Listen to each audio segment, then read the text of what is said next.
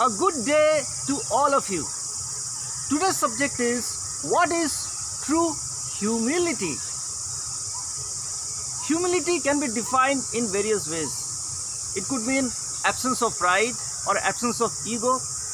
It could mean being mild-tempered, being lowly, not to show off. But I will describe the 5 main features of humility. First, willing to accept mistake. When I am wrong, I tell I am sorry, this is my mistake. So the first point is willing to accept mistake. Second is willing to correct the mistake. If possible, if I can correct my mistake, I do correction. So second is willing to correct the mistake.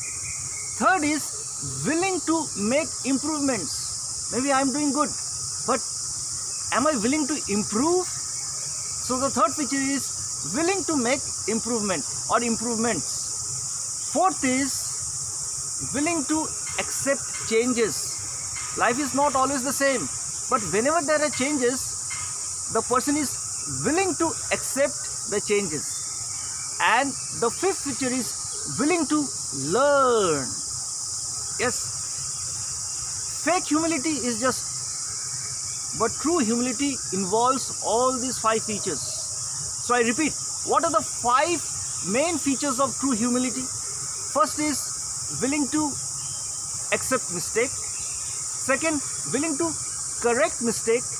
Third, willing to make improvement. Fourth, willing to accept changes. And fifth is willing to learn. Because true humility helps a person to grow in life. If you like this video, please share it with your friends.